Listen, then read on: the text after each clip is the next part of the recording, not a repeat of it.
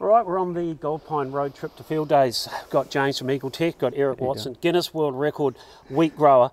James, the Eagle Tech technology, you've been showing us what it can do. Give us a bit of a talk on why this technology is so revolutionary.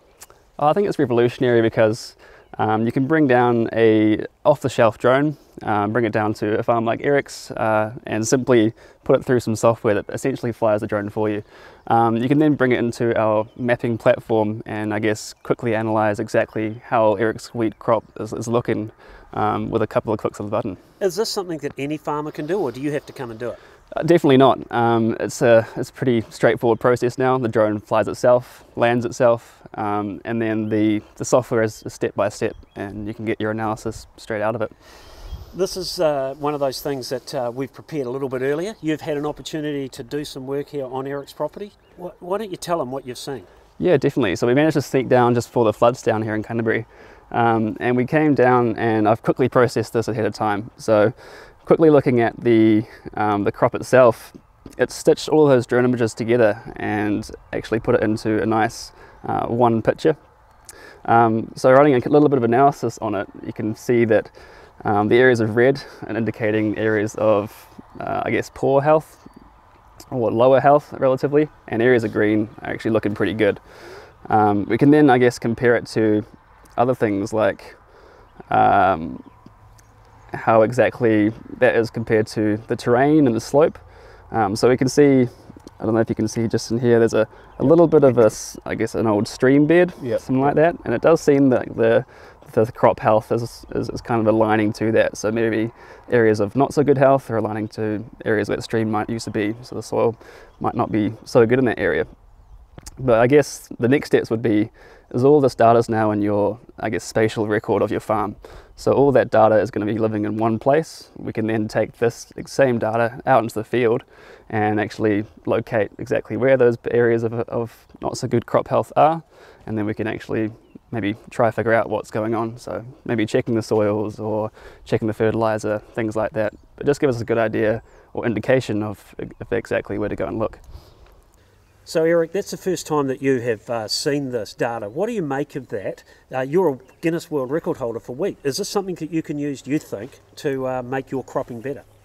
Yeah, well, it's very interesting. You can see that, I mean, obviously you can see the tram lines in where I've sprayed, so that's always going to be lower yielding, and you can't do anything about that because you stick to them all the time.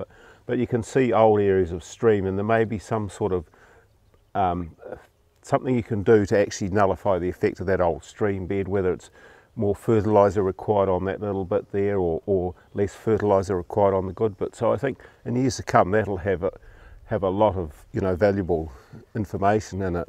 So as a farmer, as James said, this is something that you can do on farm with an off-the-shelf drone and then utilise it into this sort of software, run it through the software. Is this something that, you know, you think that you would be interested in using?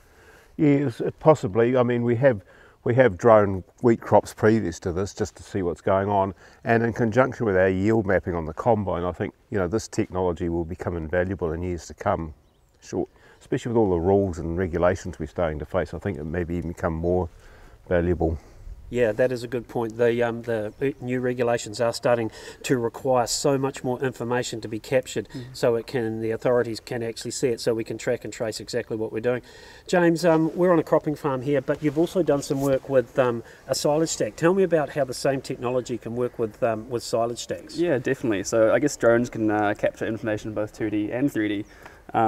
So if we're looking at the 3D view of a silage stack, exact same process of stitching all those images together, and then we can just simply switch to a 3D view and we'll quickly browse to this silage stack here.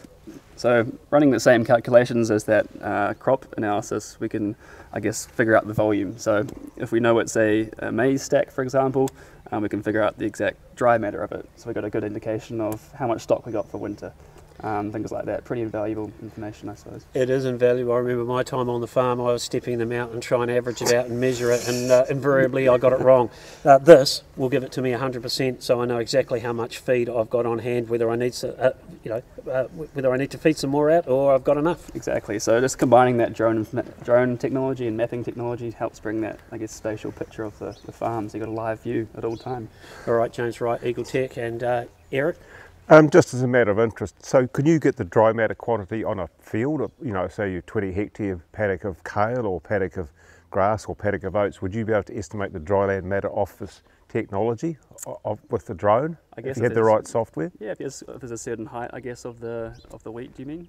Yeah, or perhaps grass or oats for silage or kale for cow feed? Yeah, I guess if you could compare the base level of the paddock, figure out the height of the grass, hay, whatever it is. I guess that'd just be how you do it. I haven't tested it, but we could give it a go. Maybe that's something we do next time. Yeah. Yeah, well, it possibly is, because I mean that would be invaluable to guys that are selling feed. Instead of somebody walking through the crop to get an estimate of dry matter, I mean they might need to take a few cuts, but it would just give them an estimate of feed.